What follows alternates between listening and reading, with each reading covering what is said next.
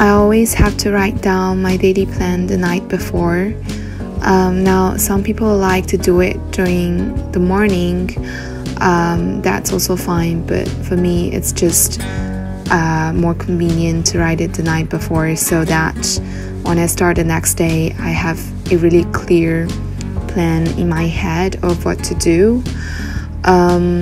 Today's plan is quite busy because of the upcoming mock, and as you can see, I don't really write out what to do after dinner because that really depends on what I have done during the morning and what are the works that remain to be done during the evening.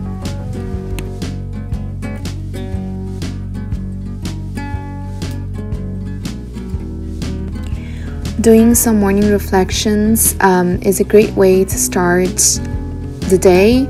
In general, I usually reflect upon what I'm grateful, what I'm looking forward, what are the things that I have been regretting of not doing, and I'll finish my reflection with a sentence that I want to tell myself.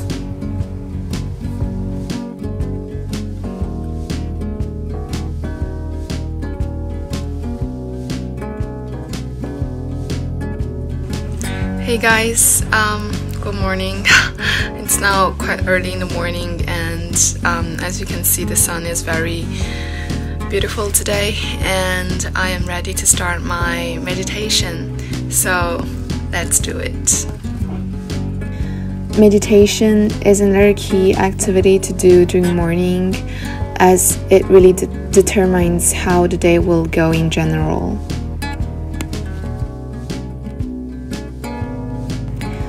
My first activity of the day is to write an Italian paper 1. I think in one of the old videos of my study day, I talked about the importance of practicing for paper 1 because, as you know, paper 1 is about writing an analysis to an unseen text. So there's really not much that we can study. Rather, it's all about practice and getting used to the time stress that we will experience doing a paper 1. Next, I went to do some mathematics. Again, in maths, it's all about practice, doing some past papers. And if I encounter like a really difficult case, I will note it down in my notebook so I won't make the same mistakes the next time.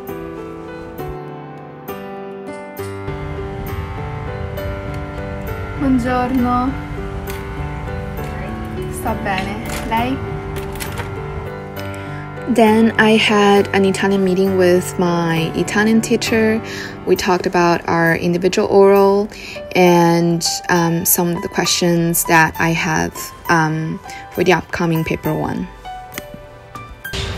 Hi, so currently studying outside here. Today is very sunny, and as you can see, there are quite a few people outside there. Yeah, I think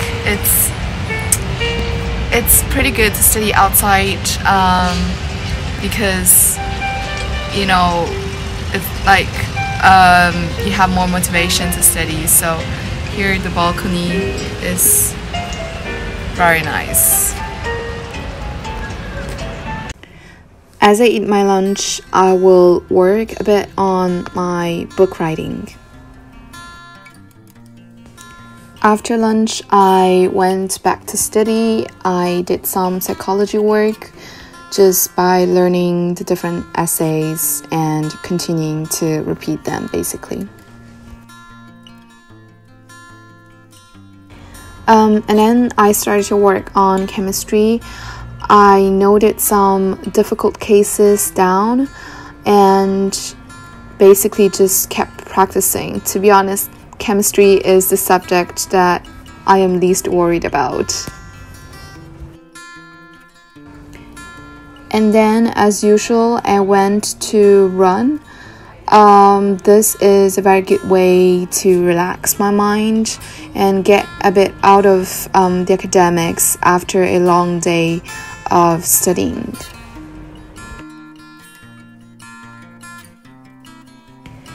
After I had shower, I came back to study. I worked a bit on my theory of knowledge presentation, which is going pretty well. To be honest, it is quite hard and requires quite a lot of work to do well, but it's not impossible. Just before the dinner, I had to do some university work. It was all about responding to some emails and checking in with some unis. After dinner, I went back to write my book. So as you can see, there are two main times for me to write my book. One is during lunch and one is after dinner.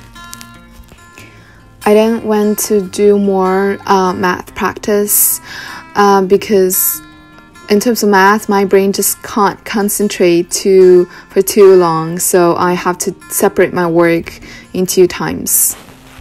The last task of the day is my paper 1 correction.